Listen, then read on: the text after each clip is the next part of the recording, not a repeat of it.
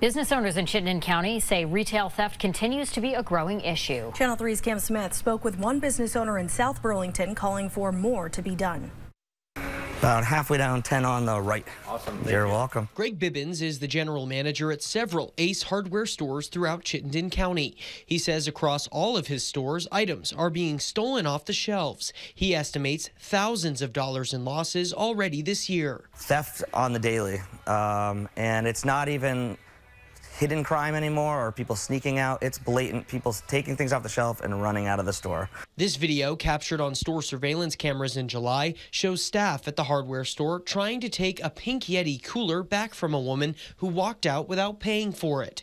Bibbins says staff were able to recover the cooler, but that doesn't always happen. To a family business, to a local business, it hurts deeper.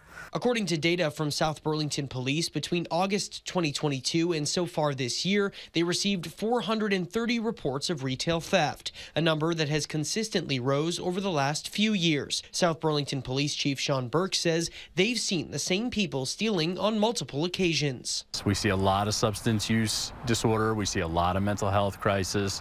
But regardless of that, when they're resistant to treatment but yet continue to go to court, the court is forced to release these folks on pretrial conditions of release.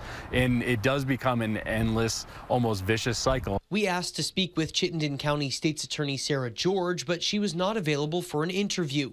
In a statement, George writes, quote, "Much of the complaints I have heard from business owners is that when a person steals from them, the person is right back on the street. That is not the same as there being no repercussions. Everyone is entitled to be on the street after committing a non-violent offense." In response to the issue, Bibbins says the store has taken matters into its own hands by placing signs at the front door requiring all customers to leave bags at the front desk.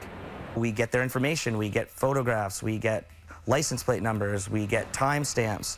Anything, they know what to look out for, and then they know to report it to the police. George has said repeatedly in the past that not everyone charged with a misdemeanor or low-level property crime should be put in jail, especially those with substance abuse problems. In South Burlington, Cam Smith, Channel 3 News.